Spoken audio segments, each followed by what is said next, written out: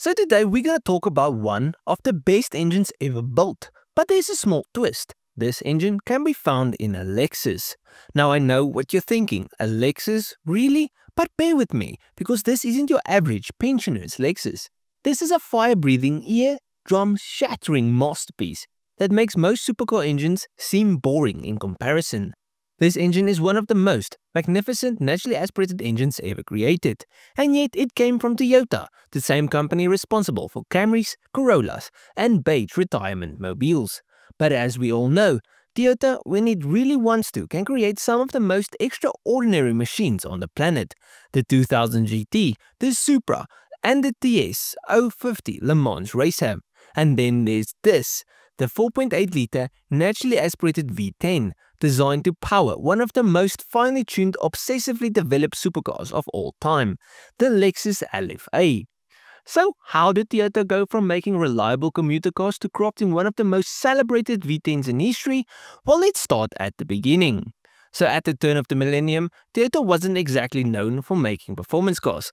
Yes, there was the Supra, but that was about it. Lexus, their luxury arm, was even worse. It made quiet, comfortable cars that wrapped their owners in a cocoon of leather and silence.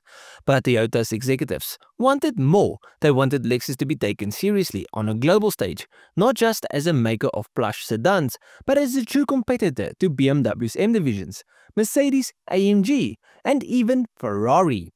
And so the LFA project was born. Unlike most supercars, which start with a chassis and then get an engine, the LFA was built around its engine.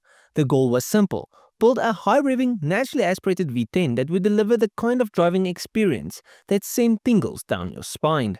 And in theory, Toyota could just re-engineer one of their previous engines for the project, but no, they started from scratch, enlisting Yamaha, who had previously helped them with the legendary 4AGE and 2JZ engines, to co-develop an entirely new high-tech power plant.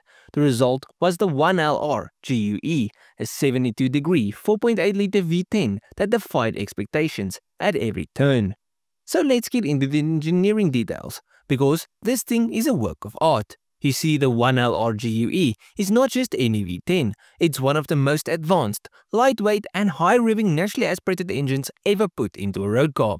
For starters, the block is made from aluminium, keeping it light while maintaining structural rigidity. The cylinder heads, magnesium, because aluminium was just too heavy for Toyota's liking, and the connecting rods, they are titanium. That's right, Toyota went all in on exotic materials, ensuring that the engine was as light as possible. And the result, while the 1LR GUE weighs just 203 kilograms.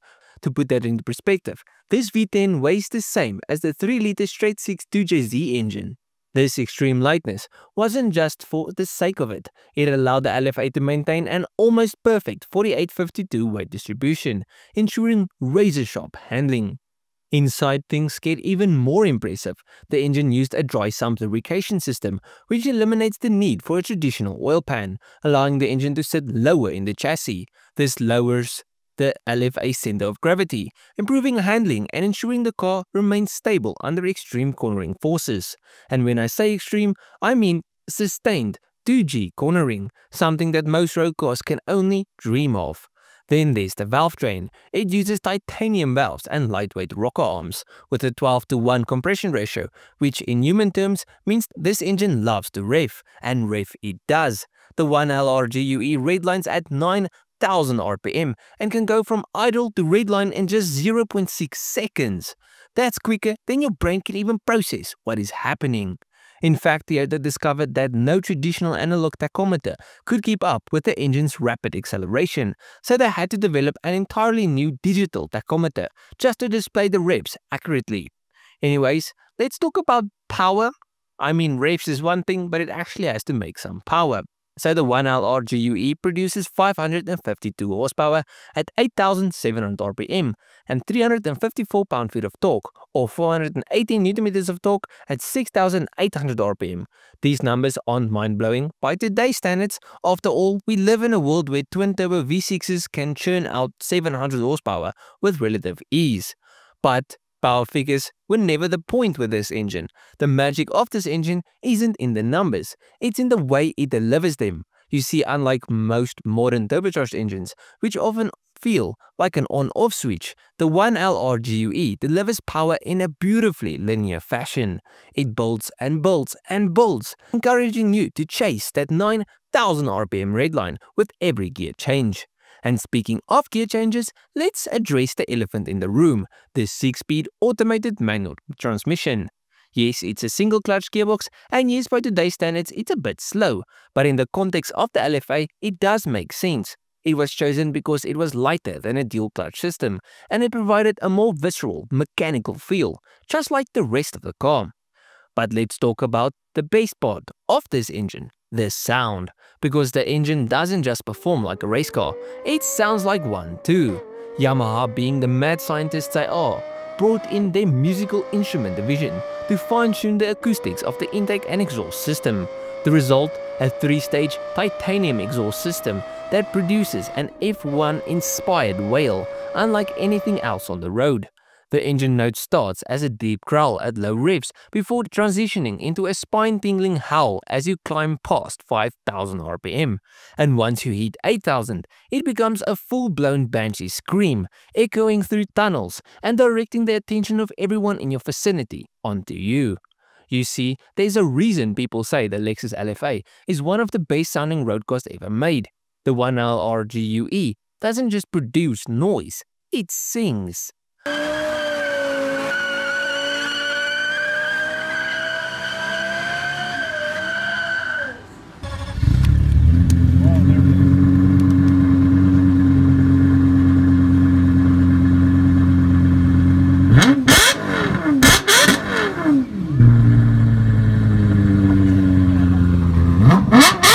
But sadly, as with all great things, the 1LR GUE had a short life.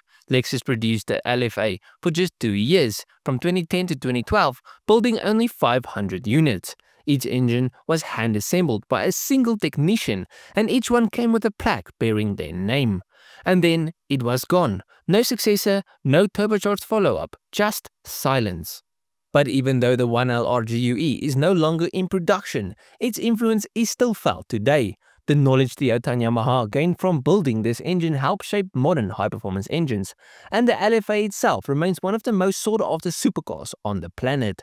And if you ever get the chance to hear one of these in person, cherish the moment. Believe me, I did. And trust me, videos don't do it justice. This thing is loud, but in the best way. It gives you goosebumps and gets you more excited than a kid in a candy store. This engine is what happens when engineers are given free rein to create something truly special, and special it was. This engine is the definition of why EVs can never win over true car enthusiasts.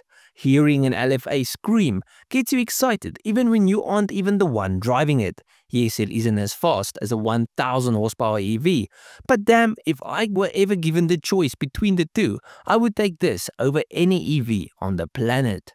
But at the end of the video, please let me know what you guys think of this engine, what do you guys think of the LFA, and if there's any engine you think that sounds better, except for the Mazda 787B, let me know down below so I can go look at it and maybe make a video on it.